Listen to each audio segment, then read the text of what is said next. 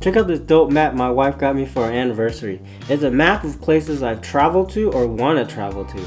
All the blue pins are the places I want to go, and then the orange pins are the places I've been to. As I was pinning the places that I've been to, it didn't even seem like I've been that many places. Then I realized I just kept going back to the places that I like. Like Thailand, I've been twice. Japan, I went twice. Taiwan, I went like 4 or 5 times. And then I spent 6 weeks in Peru backpacking by myself. I just love travel. Ever since we had a kid, I haven't had much time to travel, but the wife gave me the okay to start traveling more this year. Awesome. Anyway, size doesn't matter anymore. In my opinion, the TBS Unify series of VTX are the best VTX available, and the Pro32 Nano could be the best of them all. Look at this thing. This thing is freaking tiny, but what's most important is that it outputs super clean video. The Pro32 Nano is only 13.5 by 15.5 by 3 millimeters thick and weighs 1 gram. It has 3 power levels, 25, 100, and 400. It uses SmartAudio 2.1, takes 5-volt input, but by going by the manual, it seems like there will be a version in the future that can take 2 to 6S power. It has a physical button and is supposed to be one of the cleanest signal of the Unify VTX, letting you fly up to 16 pilots at once. Impressive. So don't confuse the Pro32 Nano with the original Nano, which is roughly the same size. But the original Nano only had a power output of 25 and 50 milliwatt. The biggest drawback of the original Nano is that it did have a physical button. That actually made setup a pain in the ass because you had to figure out a way to unlock the VTX using tweezers or like a little ghetto piece of wire. Forget about trying to solder on that little tiny SMD switch that it came with. It's super hard. With the Pro32 Nano, you don't have to lick your fingers or anything like that. It comes with a physical button already installed. There's 3 ways to change VTX settings on the Pro32 Nano.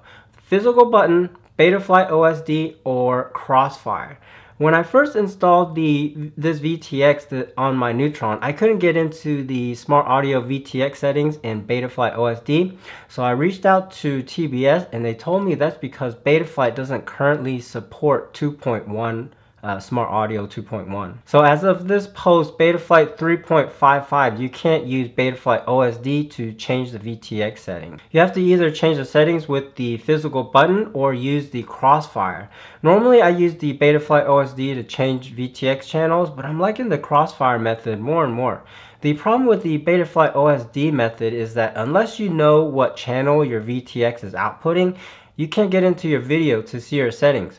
Say like if you're at a race and you need to change channels in between heats, you have to scan your RX to get your signal, but then you're also picking up everyone else's signal. With the Crossfire method, you just go into the RX settings and just change it because it's all right there. To use the Crossfire method on the Pro32 Nano, make sure your Crossfire TX and the RX are both on at least 2.88 firmware. To find that, you just go into your Crossfire settings, page down, Crossfire, go in the LUA script, execute, and then on the TX, you can just select that and then check the firmware. I've already updated on mine, but you can see it's on 2.88, and then you go into the Nano. By the way, once you update your Crossfire transmitter to the latest firmware, you have to rebind it to your Crossfire.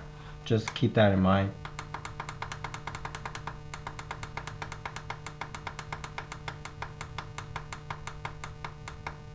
You see mine is on 2.88 firmware. So to use the SmartAudio on your Crossfire, all you do is connect the SmartAudio wire from your Unify.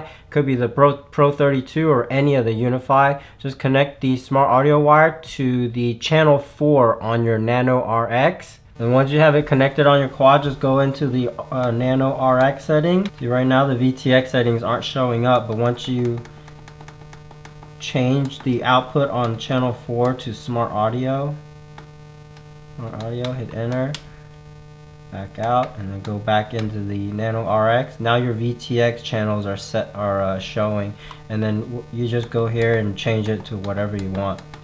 So note on the Unify series VTX, some of the channels are locked for some reason. Like race band 1, 2, and 3, I think are part of the locked. To access the locked channels, you have to make sure your VTX is unlocked. And the unlocked state is a solid blue and solid orange. Alright, so you can see the solid blue light on my VTX right now. That means it's in a lock state. This is how you unlock the Pro32 or all the VTX or the Unify VTX. So to unlock it, you have to be in the band settings. So go ahead and push the button for 3 seconds. Let go. 1, 2, 3. Let go. You'll see one orange flash. That means it's in the channel settings. Do that one more time. 1, 2, 3. Let go. Now you see 2 flashes. That means it's in the band settings. Now you're going to press and hold the button for I think like 20 seconds or something. Okay, go. 1, 2, 3, 4, 5, 6, 7, 8, 9, 10, 11, 12, 13. So you'll see the blue LED start flashing.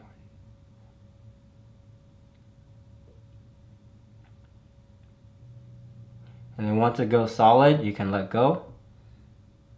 And then press and hold again, 3 seconds, let go. And then it should save the settings that you just did. Cycle through all the other ones. So now, once you save your settings, now you have a solid blue and solid orange. So that means the VTX is unlocked. Now you can access all the power levels and all the channels. Alright, so I'm at the park now and it is cold as fuck degrees. I don't know how cold it is, but it's definitely cold for Texas. Anyways, I'm out here. I'm going to do some tests with the TBS Unify PRO32 Nano VTX. This VTX can go 25, 100, and 400 milliwatt power settings. But on the 25 milliwatt settings, I'm going to do some distance tests and test the video signal.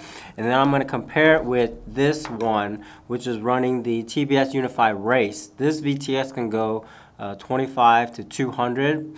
But obviously this VTX doesn't do 200, so we're just going to compare the 25 milliwatt signals and see if the signals look better or not. So my setup will be basically both of these will be running the Axie stubby antenna, and then on my receiver it'll be, this is the Fat Shark Dominator V3 non-HD running the rapid fire with a TBS Triumph, and then a little, what is this, triple patch feed.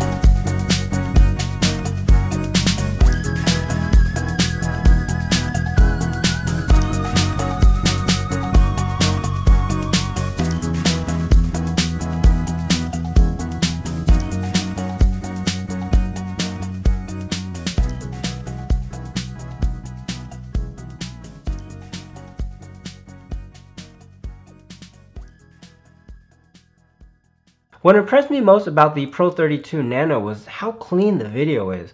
Compared to the Unify Race, the overall image was much cleaner on the Pro 32 with less glitches, and when there were glitches on the video came back much quicker. The Unify Race did seem like it had slightly more range, but it was still a dirtier feed overall. At the last race last weekend, I loved how the Pro 32 Nano performed. I think there were like 5 pilots in my heat, and I didn't even notice any of the normal issues when racing with other pilots. Also, the tiny size of the Pro 32 is a great combination with 2020 stacks, because it's actually small enough to fit on top of a 2020 stack, like this. So if you're in the market for a small, light race VTX with super clean video signal, I'd highly recommend you checking out the TBS Unify Pro 32 Nano. Thanks for watching, and I'll see you in the next one. Peace!